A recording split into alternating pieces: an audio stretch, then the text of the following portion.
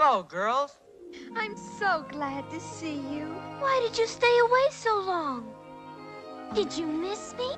Tell us one of your adventures. Something exciting. Want to hear about the time I cut off Hook's hand and threw it to the crocodile? Oh, I've always liked that one. Me too. Well, there I was on Marooner's Rock. All children, except one, grow up. J.M. Barrie's Peter Pan was the first play that Walt Disney attended as a young boy in Marcelline, Missouri. He later scored the lead role in Peter Pan in the school production.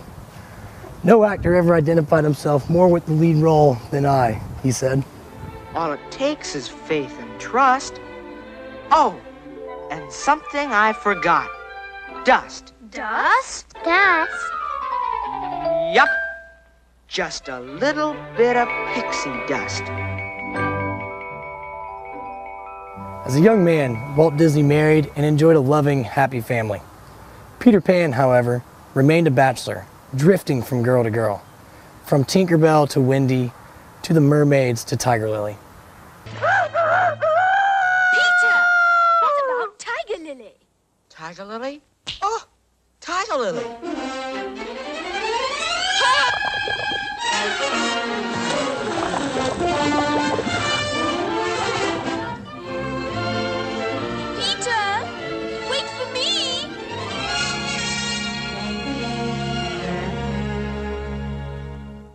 Neverland is as polygamous as Seal Island, Disney's Oscar-winning nature documentary.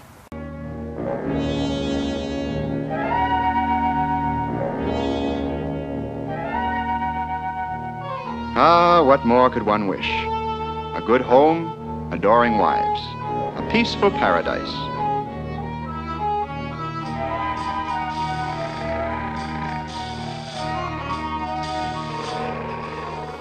Polygamy may seem odd, yet 84% of human cultures and 96% of mammalian species practice it. In a recent interview, Dr. David Barash of the University of Washington provided us some insight into the nature of polygamy.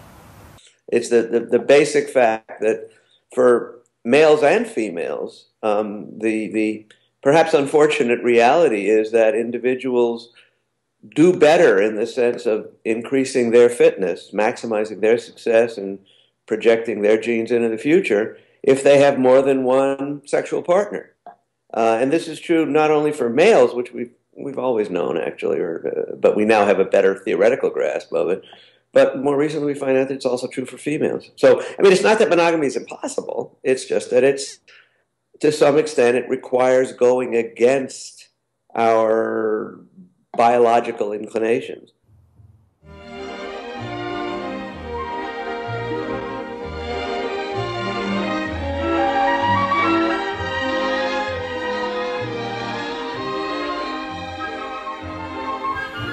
Disney set out to create a contrast between the main two female characters, Wendy and Tinkerbell.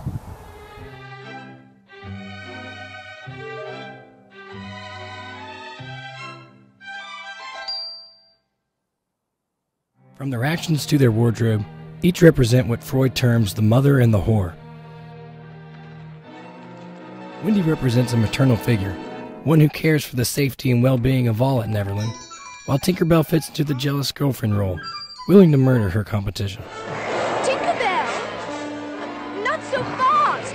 Please, Tinkerbell! We can't keep up with you! Tinkerbell!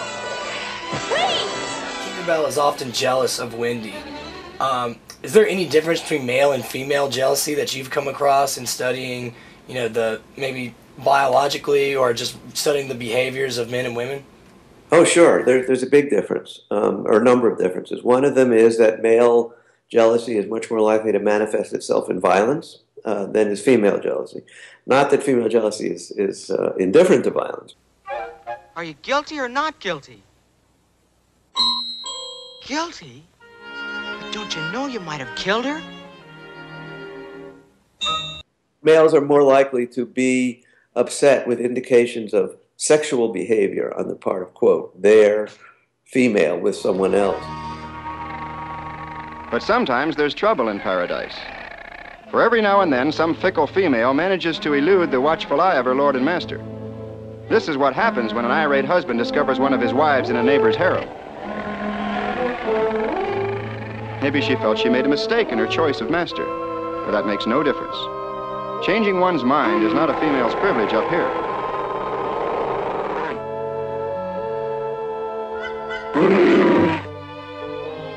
Whereas women are more likely to be upset by indications of emotional infidelity on the part of their man. A girl? What's she doing here? And in her night dress, too. Come on, dearie. Join us for a swim. Oh, please, I'm not dressed. Oh, but you must. Free and thin. No, please. Too good for us, eh?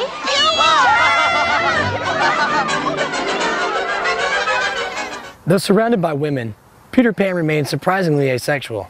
I think I'll give you a kiss. What's a kiss? Oh, well, I'll show you.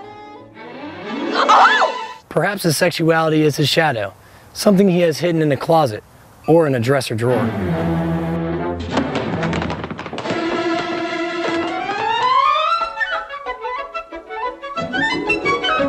According to Jung, the shadow personifies everything the subject refuses to acknowledge about himself. Perhaps the human shadow is our polygamous past. I came across a few studies that talked about monogamy and economic inequality. Do you know, have you come across that yourself, or have you studied any correlation in between there? The basic pattern has been for a long time, and I see no reason to think it's changed. That monogamy actually is a promoter of equal opportunity, essentially, whereas polygyny tends to be unfair, particularly, interestingly, to males. Following the leader, the leader, the leader. We're following the leader wherever he may go. The males from 2 to 5 years old are known as bachelors, and bachelors they are indeed.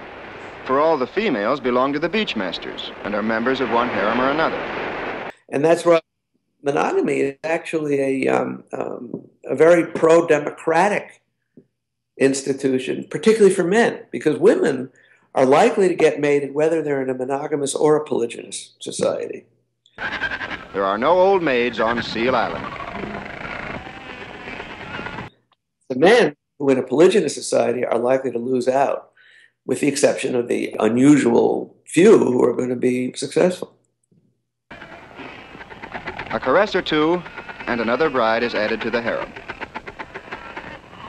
Right. So, following up with that, what are some of the benefits of monogamy? I know you mentioned in your book a few of them, and there's so much working against monogamy biologically. Could you expand on just some of the benefits of it? The bottom line benefit, the one that's most commonly found if you look at all the different animals that are monogamous, and there aren't very many, but there are some, in a variety of types. The bottom line seems to revolve around enhanced parenting opportunities for the children.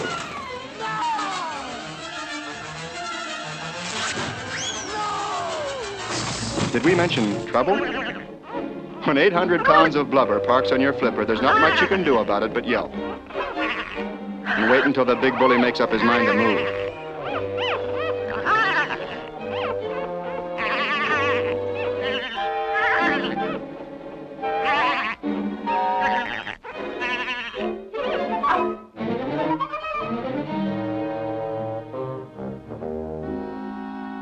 Free at last.